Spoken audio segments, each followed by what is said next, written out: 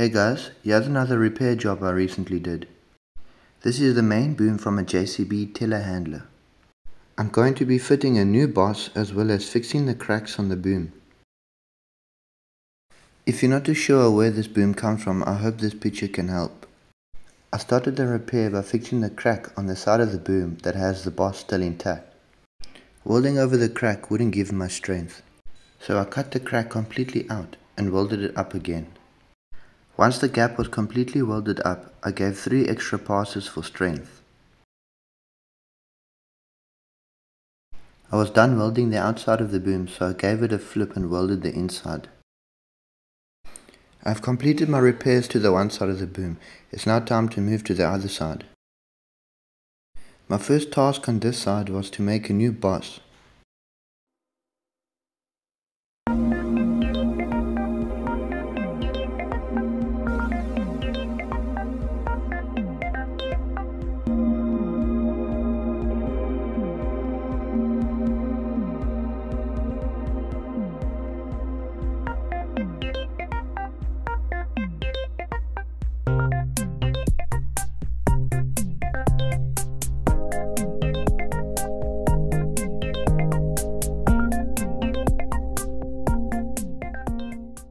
The new boss is complete.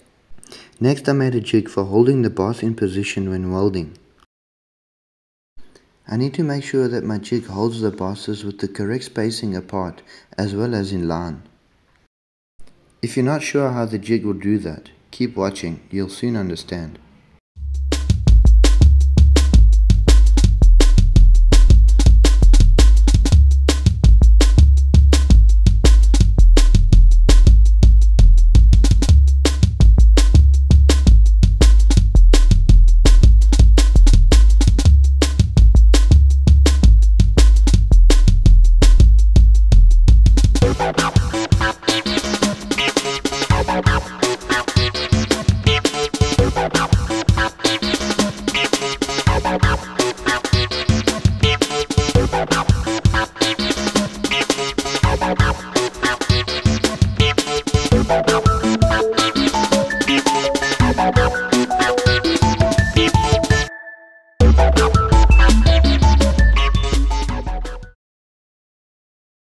All the machining for this repair job is complete. It's now time to attack the boom.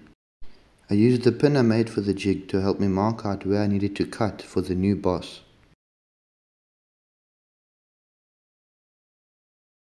Once the boom was cut for the boss to fit, I then cut out all the cracks.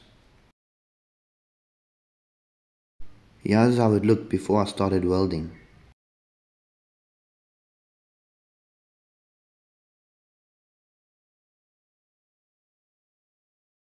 I know not grinding the welding down will keep it stronger, but I was told to try hard the repair work as much as I could.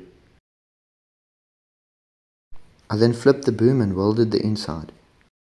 I'm not going to grind the welding on the inside of the boom as it's not easily visible when assembled. All the cracks are repaired. It's now time to set up my jig so I can weld the boss in position. It's quite a simple setup. The pin keeps the bosses aligned. The spacer in the middle keeps the correct spacing between the bosses, and the bolts obviously secure everything.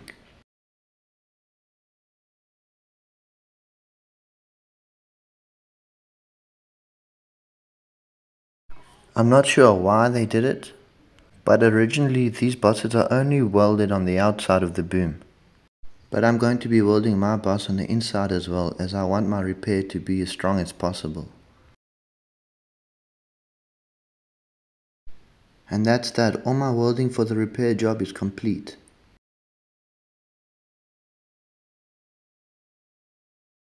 I just need to remove my jig and fit new brass bushes into the bosses. I wasn't asked to make a new pin, but personally I don't think the old one was bad. Thanks for watching.